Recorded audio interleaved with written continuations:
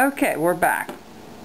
Alright, we're working on this first one. We already put our side pieces in here and we're cleaning it up a little bit. Just to start here. Yeah. There we go. And and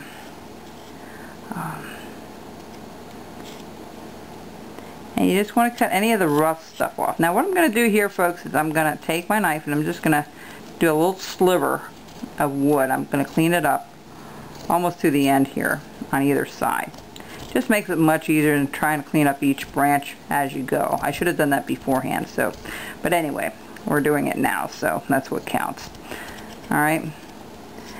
These would be really fun to give away as gifts at Christmas time. Or anybody, one person I know, the person I'm giving the dog to, I'm also going to give her husband one of these. He's a landscaper. Yeah, or he works in a nursery. So, you know, and he does a lot of planting and things. And I know they bought one of my Santas with a tree, and I thought, well, this might be interesting for him. So they'll both get something when they come in a couple weeks here to come visit. And so these are really nice and easy to do. They're not hard to do. And, you know, they can be an interesting piece. Okay, now we have it all rounded off here, okay? So they look pretty good. And the next thing we're going to do is we're going to go ahead and do the second. So see where we scooped it out? We're going to put another notch, a little bit like 1/8 of an inch underneath that. Anywhere you want. You know, you kind of go in a row here. You can offset it just a tad. You don't want to go too crazy offsetting it, but you know, we'll do each corner again. Now the first 2 rows, because how small it is, I don't put a third one in the middle. So this is what we do here. Alright, and again you can draw them on each one. You can draw a little thing on here.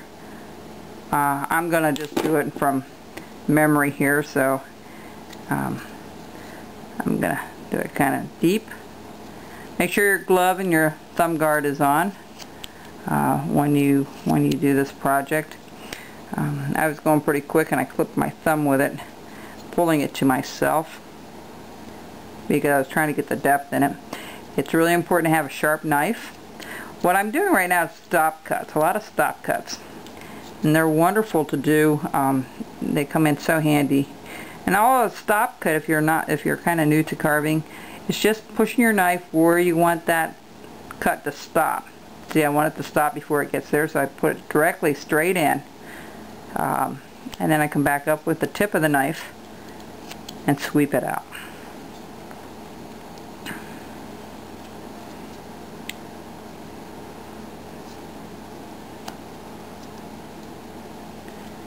Alright, there we go. It's a beautiful fall day here in PA today. Okay, after you get that done, now you're going to have to go up here and do this little piece here. And then you go up here and you kind of clean it up. See? You can make that kind of deep too. It makes it look really nice if you can get a deeper cut on this stuff. So you got to be mindful. That one's underneath, so we're going to put this one down this way. And we're going to cut that out.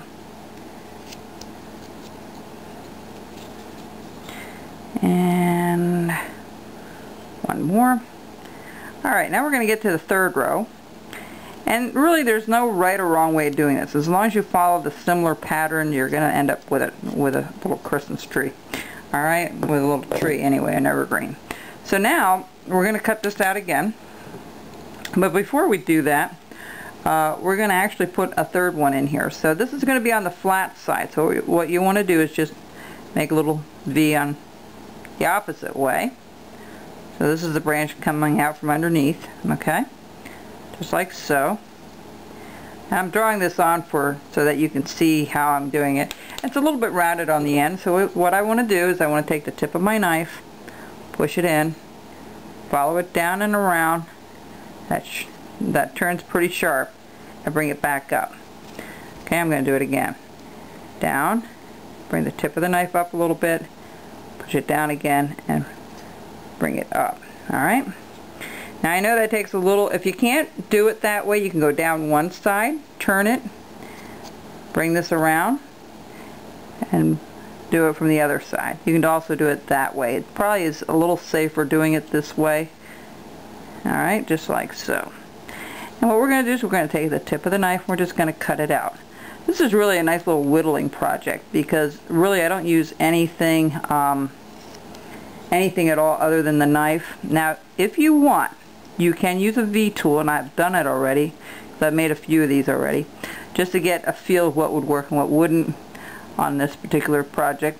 What you want to do is you just want to take it, and if you want to use a V-tool, you can make the little the branch down the center, and then your little lines on either side. Takes a lot more work. I found that this looks just as nice, but you know, everybody's a little different. If you want to put a lot more detail in it, you're more than welcome to do that.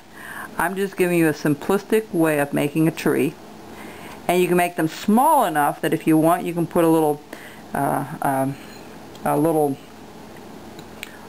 hook on the top and hang it in a tree as an ornament if you like, or you can have it standing, you know, on a mantle or on a table. Okay, so right here we're going to make it a little bit deeper. Wherever it goes underneath something is where you want to actually make it deeper. Alright, so that's what we want to do. And you just kind of, the grain is running up and down, so you're really going with the grain pretty well much of the way, all the way down, which makes it really nice to cut. You're not fighting the grain a whole lot doing this project, which is always a dilemma for some people. Okay, so now we got all 4 of these done. Okay, so now we're going to go down a little further, and we're going to chop another corner out. Now we're going to go around each one, do it again. Alright, and this one. Alright, and then what you're going to do here is you're going to just follow this up. Let me show you with a pencil for those of you that need to do it this way. Whoops, I forgot to do that. I'm getting ahead of myself here. Okay, there we go. And cut that out. There you go. Now, what you want to do is you want to take this, and you're going to just, you're not going to go right underneath at the corner, okay? What you're going to do, if I can bring this up just a little bit closer for you to see, you're going to take it right here, offset it. Alright, same thing here, you're going to offset it. Now, if you want to get a little more fancier, there's a way of doing it, which I'll show you in a bit. Let me stop this video now, but what you want to do, let me just show you how to start this row. Go underneath here, cut it, do a little cut right underneath so it can free that piece after you cut it. See, and now it will free it up.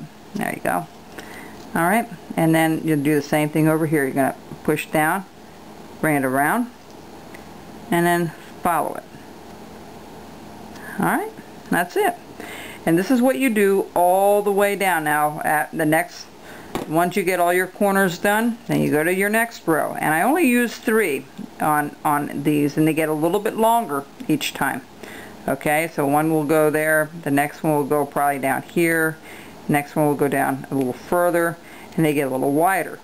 So as you're progressing down on this, these branches are getting a little bit bigger, a little bit longer. So, you know, it's just eyeballing it and taking it from there. Okay, so that's my piece there. Alright, I'll be back, folks. See, I'm running out of time. So just take your time and work your way down, and I'll come back and share how to finish up the bottom portion of it. It's not a difficult project. It's just, there's a lot of cutting to it, but it's nice because you're not sanding anything or anything like that. Okay, we'll be back. Bye-bye.